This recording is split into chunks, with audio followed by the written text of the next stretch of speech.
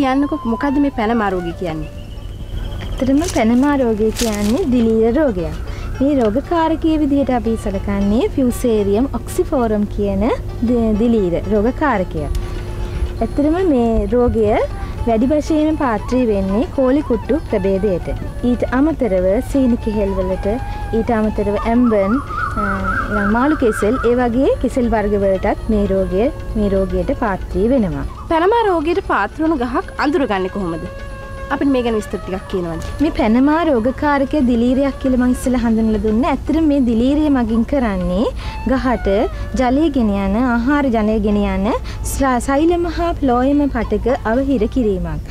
මේ අවහිර කිරීම නිසා ගහ උඩට සෛලම ජලයත් ආහාරත් ගමන් කිරීම අනහිටිනවා. මේ ජලය හා ආහාර ගමන් කිරීම අනහිටවීම නිසා මොකද වෙන්නේ? ඉස්සෙල්ලාම අපිට දක්නට ලැබෙනවා පත්‍ර වේලෙන්ද ගන්න පත්‍ර කහ පාට වෙනවා. ගහේ පහළින්ම පින්න පත්‍ර කහ පාට වෙනවා. ඊට පස්සේ ක්‍රමක්‍රමයෙන් වේලනවා. ඊට පස්සේ ක්‍රමක්‍රමයෙන් ගහ මුළු සම්පූර්ණ ගහටම මේ හානි වෙලා සම්පූර්ණ ගහම වේලීමට ලක් වෙනවා. ඊට අමතරව පීදීමට ආසන්න ගහක් නම් ඒ ගොබහිර වීමකට ලක් වෙනවා. ඒ වගේ රෝග ලක්ෂණ තමයි දක්නට ලැබෙන්නේ. හොඳයි, දැන් මේ ලක්ෂණ වලට අමතරව අපි හිතමු අභ්‍යන්තරයෙන් මේක පරීක්ෂා කරන මොකක් හරි ක්‍රමයක් තියෙනවද මේක? ඔව්, ඇත්තටම මේ බාහිරින් මේ ලක්ෂණ පෙන්눔 කරාට අපිට හරියටම අඳුන ගන්න පුළුවන් මේ පැනමා රෝගය කියලා. ඒකට අපි පුළුවන් කරන්නේ අපි කඳ කපල බලනවා. අපිට සිරස් සහ තිරස්ස කපල බලන්න පුළුවන්. එහෙම කපල බලපුවාම අපිට පැහැදිලි වෙනවා අර ආහාර ස්ලෝයම හා සෛලම් පටක අවහිර වීම නිසා අර සුදු පාට ගතිය මගහැරලා දුමුරු පාර වලයන් වගේ අපිට ඒක පැහැදිලිවම දක්නට ලැබෙනවා. හොඳයි, මේ පැනමා රෝගේ පාලනය කරගන්න මොකක් හරි ක්‍රමයක් තියෙනවද? ඇත්තටම පැනමා රෝගය රෝගකාරක දිලීරයක් වුණත් ඇත්තටම ලෝකේ කොහෙවත් මේ සඳහා ප්‍රතිකාරකයක් හොයාගෙන නැහැ. නමුත් අපිට පාලනය කරන්න පුළුවන්.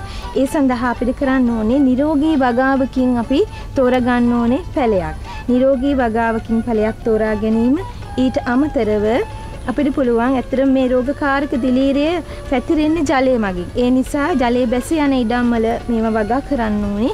ඊට අමතරව ඒ වගේම ජලයේ බැස යන්නේ නැත්නම් ඒ සඳහා පස සකස් කරගන්න ඕනේ. කාණු ඒ වගේ දේවල් යොදවලා පස සකස් කරගන්න පුළුවන්. ඊට අමතරව තව අපිට පුළුවන් ප්‍රතිරෝධී ප්‍රභේද වගා කරන්න. මේකේ ප්‍රතිරෝධී ප්‍රභේදයක් විදිහට අපිට ඇඹුල් කෙසෙල් අපි හඳුන්වනවා. ඇඹුල් කෙසෙල් ප්‍රතිරෝධී ප්‍රභේදයක් වෙනවා.